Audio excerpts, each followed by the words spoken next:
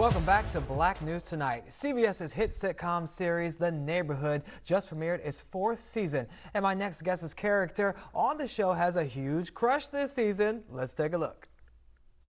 Isn't that just like the barbershop? All right, well, Marcel Spears portrays Marty, an aerospace engineer and a younger, nerdy son of. So welcome to the show, Marcel. What's up, Shannon? All right, I'm liking the flavor. You got the hat, you got the pins, you got the jackets. Okay, I'm feeling it. I'm feeling it. That's your style. Okay. This is more Marcel, less of Marty, right? 100%. Okay, so 100%. So tell us a little bit more about Marty and how you guys differ in this character. I think it's been interesting playing Marty for 4 years. It's been a pleasure, but to sort of step outside of the person that I think I am and the cool that I think I possess, which probably there's a lot more Marty in me than I'm willing to admit. But Marty being a little bit of a mama's boy, I feel like we have that in common. It's something that I definitely feel like I gifted him on the show. Like a lot of the things, or a lot of the quirks that Marty have are things that Marcel probably has definitely inside him, but usually it sort of keeps it on the low, if you feel what I'm saying. Right. And I have to pay tribute to that wall behind you. I'm loving all the people and the legendary icons behind you. Is this something that you put together, and why is this important to you? Because it seems like in line with what also happens on the show. No, this is 100% me. This is a friend of mine, Madam Muse, is just a really talented artist, and I was a fan of hers before she was the homie. So I collected a bunch of her prints. This is the Wall of Uncles. She did a Black History Month series maybe a year or 2 ago, and painted just like these really pivotal figures in the Black community across the diaspora. And I just started collecting, so I put them up on the wall, and these are the uncles. Wow, I love that, and I also love that same flavor that you guys bring to the show. So I want to show another short clip right here, and then I want to ask you a question about it on the other side. Take a look. So yes, the show is a lot of fun. It's funny and enjoyable, but you also deal with a lot of topics that we're seeing be relevant in today's society. So how does the show strike a balance between keeping it really funny, but also engaging on social issues such as racism and gentrification?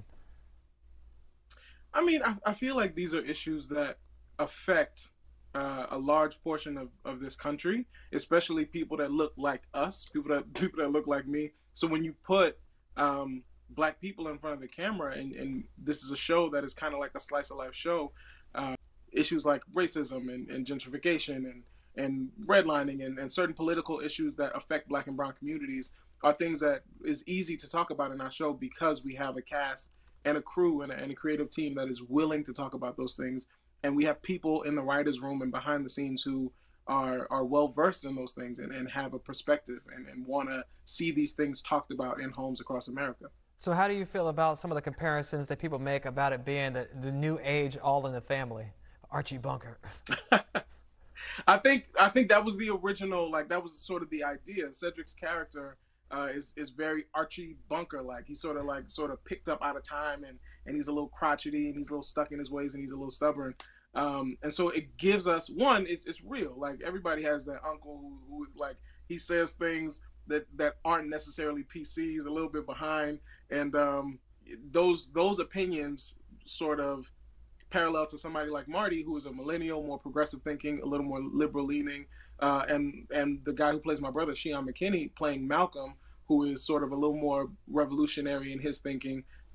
Those ideas get to sit next to each other in one show, and it gives us a chance to really have an open discussion about all of these topics. I love when you guys have them, and especially you get to have these discussions with none other than Tichina, Arnold, and Cedric the Entertainer. How is it working with these icons? It's crazy, because again, we're going into season 4. Like, I still am not used to it. I'm still pinching yourself?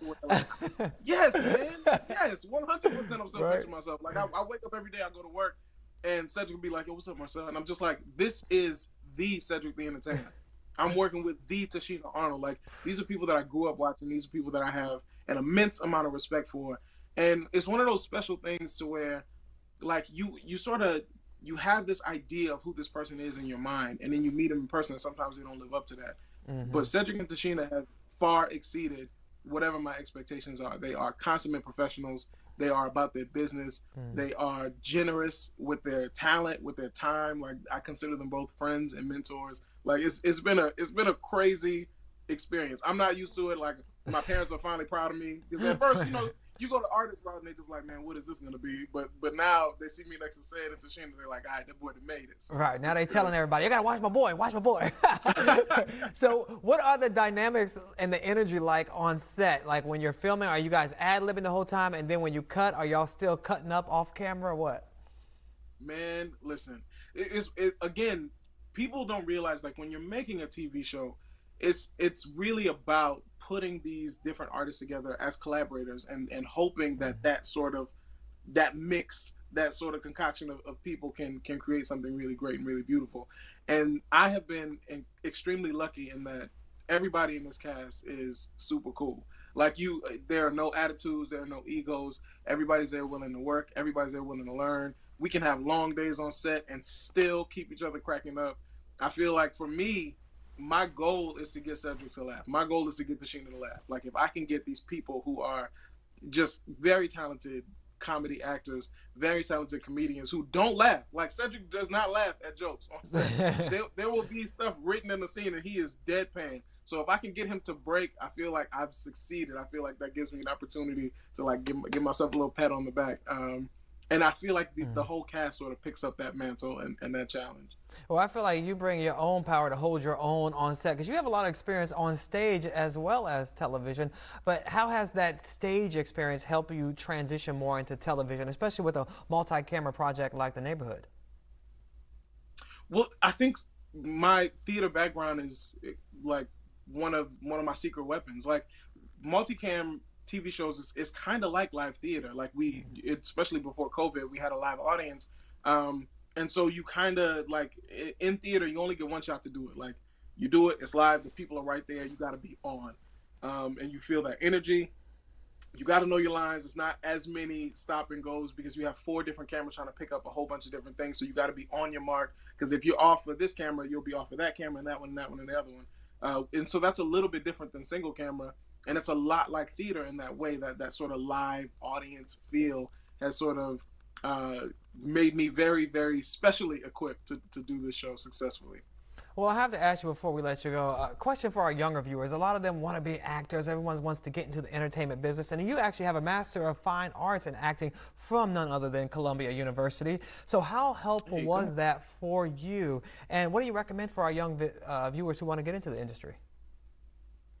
I mean, I would recommend following your passion. I would recommend doing your research. I did go to Columbia, which I was grateful for that opportunity. Like, it's really tough to get into that program and get my master's. But I think it started with me going to my HBCU, Prairie View A&M University, where that seed was planted and sort of nurtured. It gave me the opportunity to have a point of view and a perspective as an artist that I feel like a lot of young people who are talented and passionate, they don't really know, like, where they want to go or what they want to do. And the only way to find that is to just do it. Is to really just follow that passion wholeheartedly, and really take the bumps and bruises, and take those L's, which are not losses but lessons. Those are the kind of things that shape you and reaffirm your passion and reaffirm your talent and your gift. So just stay on that path. Follow that thing that was put inside of you to do this, and chase it with everything you got. You know, be very grateful that you have the opportunity to do that. Well, amen. Lessons from HBCU. Love some Prairie View. All right, Houston, Texas in the house. Marcel, thank you so much for joining us on Black News Tonight. Congratulations on the success of Neighborhood. And also, we want to make sure everybody knows to watch it Monday nights, 8 p.m. Eastern Time on CBS. Keep up the great work.